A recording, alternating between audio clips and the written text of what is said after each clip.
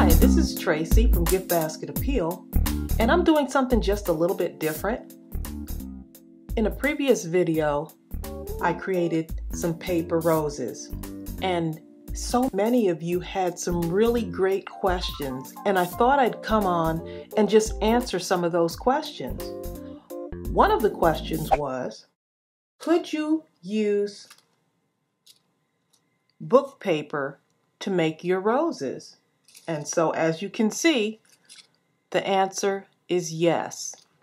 In the previous video, I made these out of the scrapbook paper like this.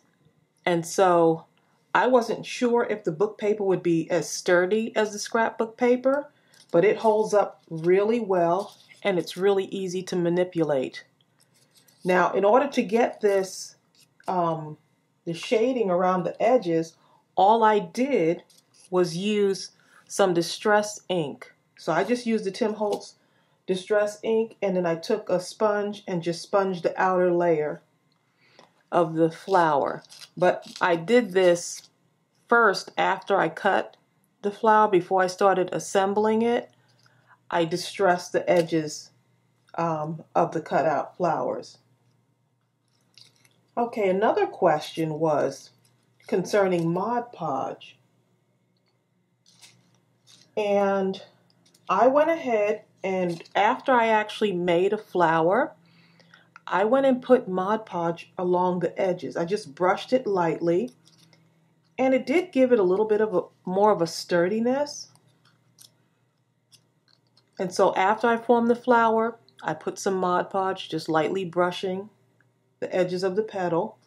And then what I did is I went and outlined the outside with some icicles, and it's a glitter glue. So that was one of the other questions too. What about glitter, using glitter on the flower? So once again, the answer is yes, it works just fine. And you can see a little bit of a shine right on there from the Mod Podge that I used. And so that works well. I really got carried away with using the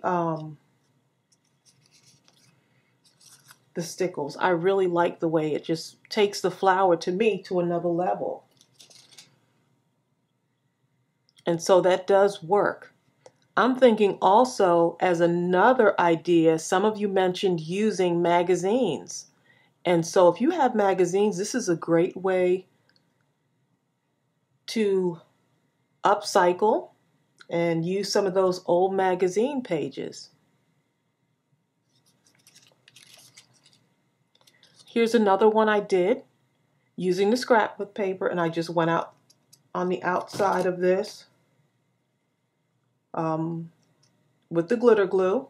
And it's really easy because this has a nice sharp point. So all I did is just traced around here, and then I let it dry for about probably about 20 to 30 minutes, about 30 minutes, just to make sure it's really dry.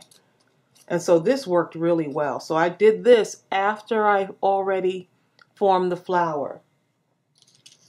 Let me just show you a few more that I made. I really got carried away with making these flowers, and they're so pretty. And so I may go back and Mod Podge a few more of these and make some whole bouquets. This is one also that I went back and did the Mod Podge on that. And so it works.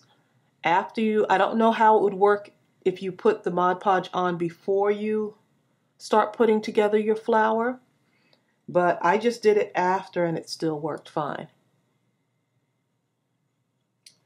So I hope this answered a few of your questions. It's a really quick video, but I had so many questions and repeat questions, I thought it would be easier to just come on and show you what I did.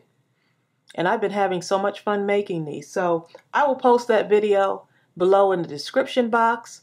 Thanks once again for joining me on this crafting journey. I'm having so much fun.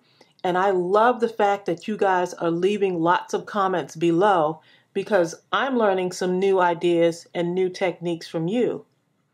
So thanks so much for joining me, and happy crafting. Bye.